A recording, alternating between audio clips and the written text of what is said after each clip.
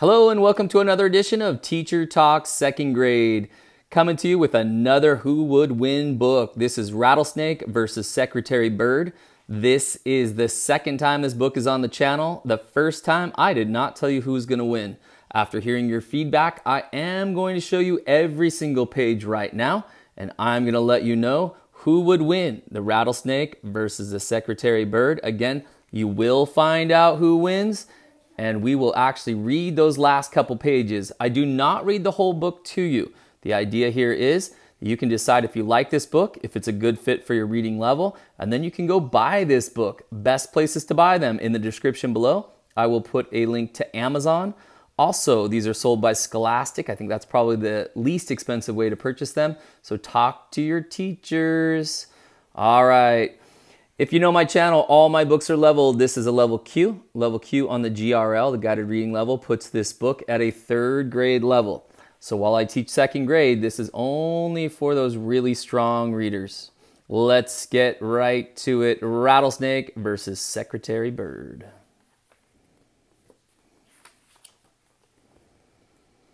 So if you're familiar with these books, they're going to start off giving you some background, some feedback on these two creatures or animals.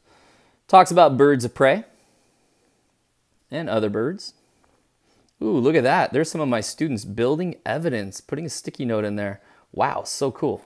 I'll take that out just for this book, but I am really proud of whichever student did that. Yay. Building their evidence. Meet the rattlesnake. Gives you all kinds of interesting facts and, ooh, danger, talking about venom. Meet the secretary bird.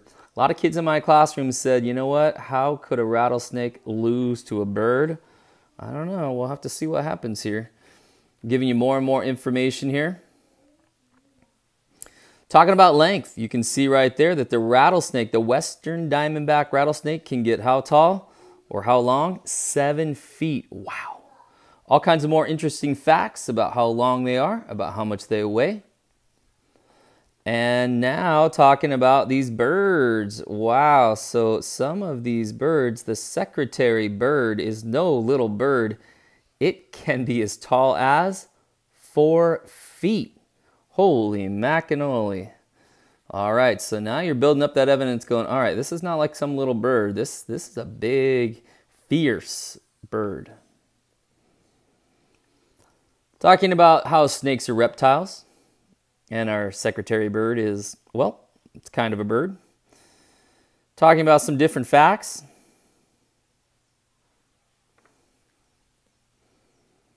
Rattlesnake skeleton, that is very cool. And the secretary bird skeleton, very cool. Where you can find these guys, here's where you can find that rattlesnake.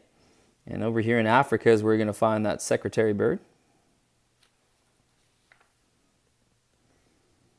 What's special about these guys?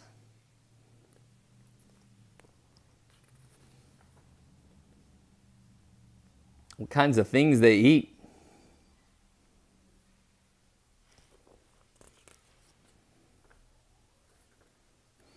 Ooh, this is cool.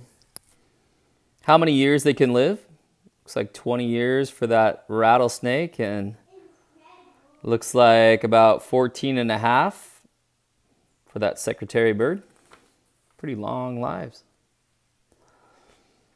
Some fun facts about those different ways that the names of these creatures are used. There's the Diamondbacks, the baseball team.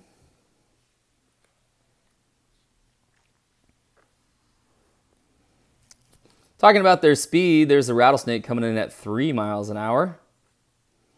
How they hide. Talking about the secretary bird, how fast it is, 20 miles an hour. So where the snake sleeps down below, the bird, secretary bird, kind of is up high when it is resting. Weapons, there you go, there's that rattlesnake. There's that venom coming off of those fangs. And there's our secretary bird. The secretary bird has 4 great weapons. It can fly, run fast, has a sharp beak and deadly claws. Ah. After some of my students read this page and built this evidence, they changed their mind on if this would be an easy win for the rattlesnake. All right, friends, we're getting towards the end. I will read these final pages to you, so enjoy. The secretary bird is in the acai tree, ready to hunt. It's on the lookout. In the wild, it is eat or be eaten. The secretary bird looks down on the ground for food. The rattlesnake is safe and sound in its den. It's getting hungry. It decides to take a peek outside. The rattlesnake sticks its head out of the hole. It's looking for a tasty mouse or a delicious rat to eat. The secretary bird sees the snake, swoops down, and uses its feet to stomp the rattlesnake's head.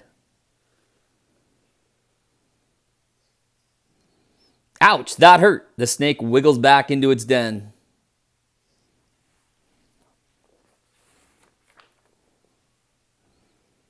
Now the secretary bird is on the ground. It can fly, but it can also run fast. It looks around. Where did the snake go? The snake decides to fake out the bird and use its secret second escape tunnel.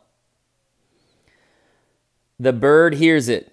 As the rattlesnake moves to the den, the secretary bird uses its foot to stomp on the snake again.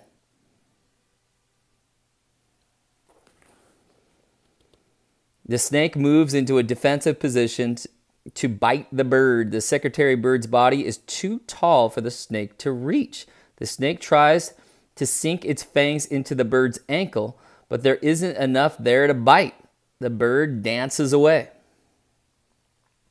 The snake tries to bite again. Yikes, poison. The bird has to be careful.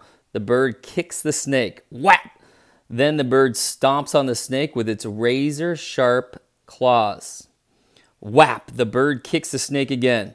The snake goes flying in the air. What do you think? Who's gonna win? The snake lands on the ground. It decides to skip dinner and escape to the den. As the snake moves back and forth across the ground, the secretary bird keeps on kicking it. Whap! Whap! Whap!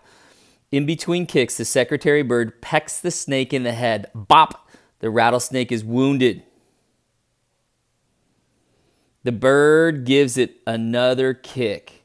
Whap! The secretary bird eats the rattlesnake. The fight is over. What must it be like to eat a wounded, venomous snake? Yuck. Wow, look at that picture right there. I think that says it all. So who's our winner? The secretary bird. Wow, that was a really good one. A lot of my students struggled on that one, including myself, by the way. So if you have heard this before, my advice is tape these 2 pages together. Build your evidence. Sticky notes, as you can see one of my students did, is a great way to build your evidence. You can also use this checklist right here and kind of decide who has the advantage in these different areas. Who has the size advantage? Who has the venom advantage? Claws, legs, flight. Very, very cool. Hey, I hope you like this book. Listen, I own just about every single one of these, and you can find almost all of them on my YouTube channel. So please subscribe. And by the way, any books you don't see there yet, I am purchasing every single one of these, so you will either find them now or they will soon be there. Go check out the page though. Right now there's about 15, 16 of these books. Enjoy.